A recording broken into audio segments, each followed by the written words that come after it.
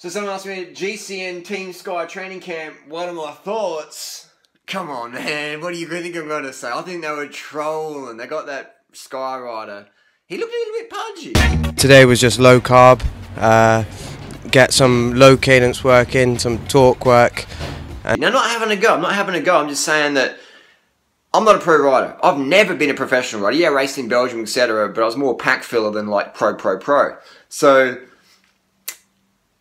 I'm not coming from like, I'm coming from an unfit background, but I'm leaner than Team Sky riders. We got Garen Thomas and Chris Froome with the leanest that I've ridden with, but I'm still lighter than them, alright? And I have a lower body mass index, and I am not even training fuck all. Follow me on Strava. So, in my critique of this video, I'm not having a go, I'm just sharing my comments and criticisms, alright? So don't take it personally if your name gets mentioned in this video or whatever, but I just find that in 2016, we would have a team such as Team Sky. I'm not sure if the riders are trolling. I'm not sure. I think it's Alex, what's his name? Alex Peters. Someone. I'm not sure if they're trolling. We say, oh, we're doing low cadence, say low carb, and dude's got a puffy face. And I'm thinking maybe that's why you look puffy. And you be a professional cyclist, in my opinion. I'm not having a go. I'm just saying you should not have ever a weight problem if you're a pro cyclist, because you're training so fucking much. Like I can't train that much because I would get so fucking lean. I even said again, Thomas, the lightest I got down was like 59 kilos, and he's just like, look at me like, you know, he's like, what? You know, because he was saying like, you know, it's really hard to keep your weight low. I find it incredibly easy, but I don't eat the same because my nutritionist is me. It's not Nigel Mitchell, it's not Rob Ellingsworth, etc. Both of those guys, I'm sure they're lovely guys. I've never met them, but they're overweight. And if you're given coaching and nutrition advice and you're overweight, and your sport is about watts per kilo, I don't think that all your advice is going to be legit, because you can't even control your own weight. And I think that's because these guys are sincere but sincerely wrong, these nutritionists, etc. out there. No, there's not just Team Sky, I see it all in boxing, I see it a lot in the UFC. You got these fat fucking coaches, now I say that in an affectionate way, fat fucking coaches, and they're telling the athletes how to cut weight. It's like, man, it obviously didn't fucking work for you because you're fucking fat. Oh, I'm not. No. This shouldn't, athlete or not, man. You should be lean, slim when you're that age, alright? Especially if you're like over 40, you should be lean as fuck because you've been doing some good shit long term. If you've been doing bad shit long term, it's going to show on you. So we've got the chef. The Sky chef is overweight. I'm not going to fucking eat food as a pro athlete from a chef who's overweight, unless that chef is making food that I prescribe them to make. And the chef is going, oh, we're doing low carb. And it serves up like 5 trays of potatoes and rice. Like, someone needs to educate this chef that potatoes and fucking rice aren't low carb. I've done probably 1,000 kilometres sitting on the back of Team Sky when they come to Adelaide, just observing. I've only seen one rider from Team Sky grinding, and that was only for a little bit. And that was Chris Sutton, and he's always got into knee issues. Everyone else I saw, the hitters, Richie, Port, Garen Thomas, Chris Froome, Ian, all those guys, just fucking spinning. Big cadence. Low carb, low cadence.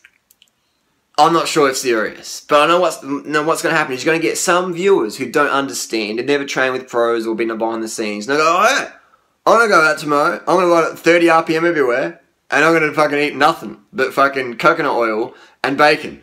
And like, kids are going to try this, man. This is why I make these videos. This is why I wear crazy shit. Because kids, teenagers, younger lads, that's my target audience, because they're the future. The old cunts like me or older than me, most of us are too stuck in our way. I'm not going to take advice from dude who's got half his fucking face shaved. Fair enough. But teenagers, they're more open. They've got less ego. They're more open to change. The riders of the new generation, even like Chris Froome, these fuckers are open to change. Chris Froome sprouts shit in his fucking shoes or whatever, like little sprout bags. Sprouting lentils and shit.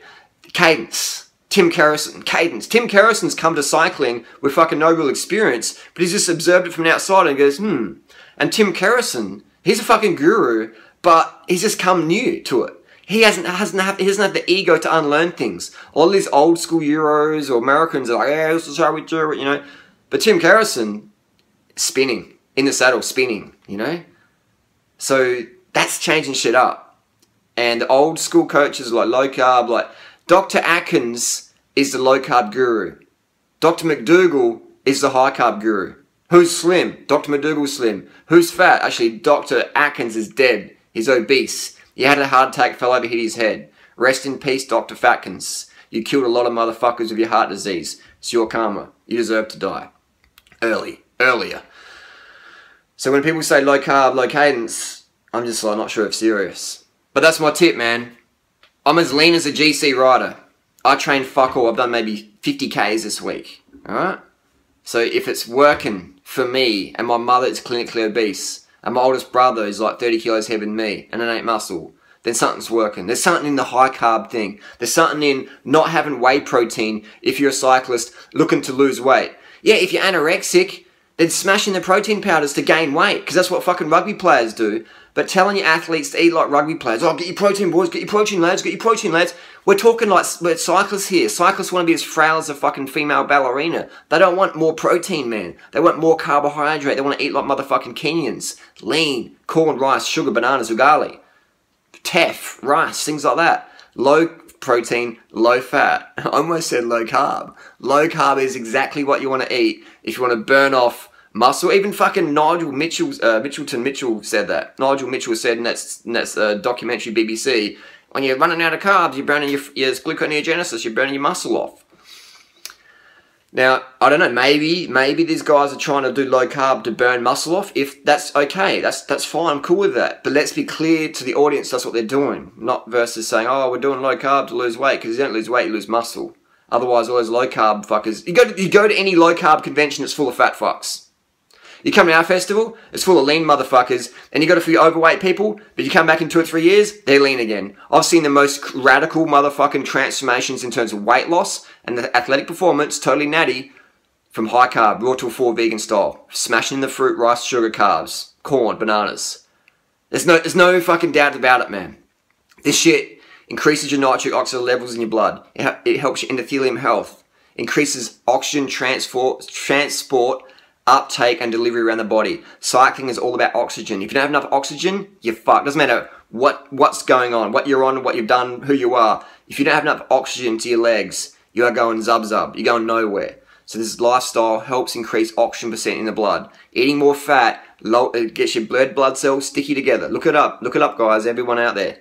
Red fat increases red blood cell aggregation, congregation, coagulation. It just makes them stick together. That's why your legs feel blocked when you have a lot of fat. So pour more olive oil on your food. Next day go out and train, your legs feel blocked.